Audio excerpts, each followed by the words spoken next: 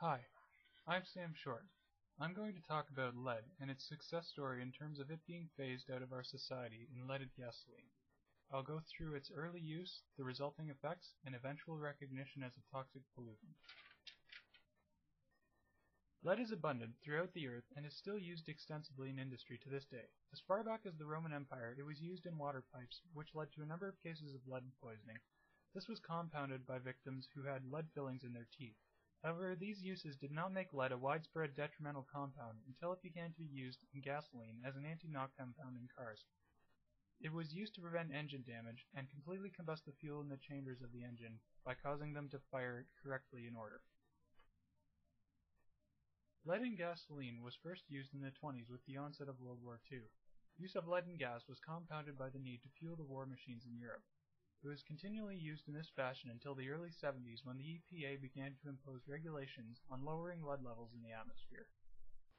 While these regulations were effective in their own right, the real catalyst for switching away from lead-based gasoline was the introduction of the catalytic converter. This forced oil companies to stop using lead as an additive since it damages the car when used with the catalytic system. While the regulations did play a part in the phase-out of leaded gas, the main factor was the industry making a switch to keep good business. Nonetheless, this promoted the eventual phase-out of the chemical in many countries, and has progressed to a state where lead is almost completely phased out of gasoline. This has led to lead being considered somewhat of a success story in how it is one of the pollutants that has been effectively dealt with by the various nations. When lead was introduced to the atmosphere through the car exhaust, it became immediately available to much of the population. Humans tend to experience lead poisoning through varying symptoms depending on the amount absorbed. Young children and pregnant women are the most at risk from lead exposure, as child development can be detrimentally affected from lead exposure.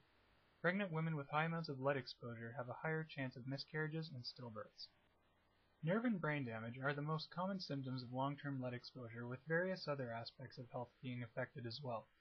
Short-term exposure to high levels of lead has resulted in vomiting, convulsions, a coma, mental health problems, and even death.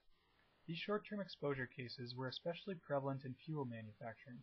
Lead in the manufacturing industry for the period where it was used in fuel was especially dangerous in its liquid form, where the substance was concentrated and its effects much more pronounced.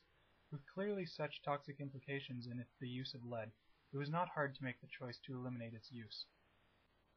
While the health and environmental effects are enough reason to ban lead in gas, the main reason it was banned was due to the development of the catalytic converter. Without this development, the process would have taken much longer than it actually has.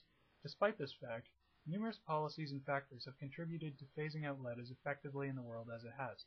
With so many countries having recognized the danger that lead poses in gasoline, the effectiveness of the phase-out has been greatly enhanced.